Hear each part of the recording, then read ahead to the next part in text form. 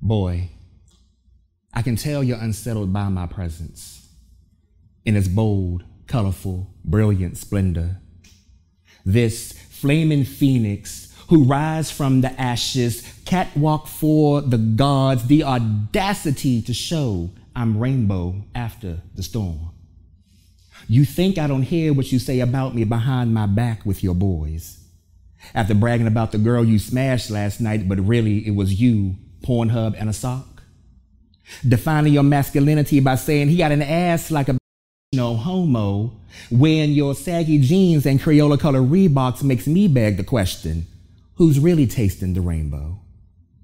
I know you can't handle my confidence to exist, the affirmed smile I wear on the gloomiest of days, the way my voice sings, hey girl, with the sassiest hand wave choreographed by no fucks given, the conviction behind these brown eyes, I know living my truth unsettles you.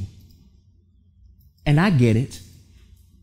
You're obsessed with things you can't have. Children always want the most expensive toys, but mama says you always can't get what you want. So you throw tantrum, let faggot skydive from your tongue, test the waters to see how far you can go out and swim. Was told when playing with fire you get burned, and remember, I'm a flame and I can set a blaze. Boy, I have just enough rainbow with the right size Timberland and torn wife beater for a beatdown you won't forget.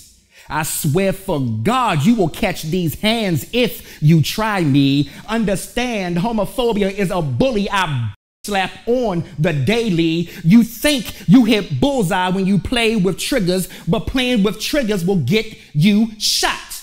So shut up. Grow into the man your mama thought you'd be. She carried you in her womb for 9 months. You owe her that.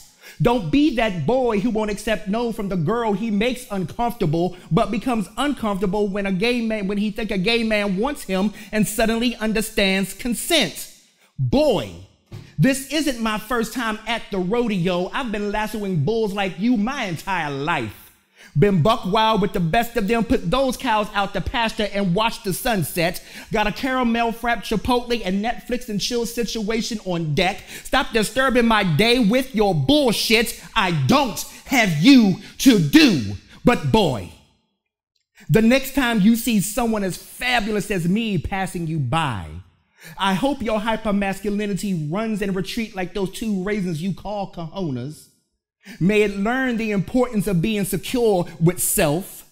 May it learn how fragile it really makes you look. May it learn that catcalling women and them ignoring you doesn't mean they're playing hard to get. And most importantly, may it learn that black boys that live past age 25 is a blessing, because boy, you deserve that.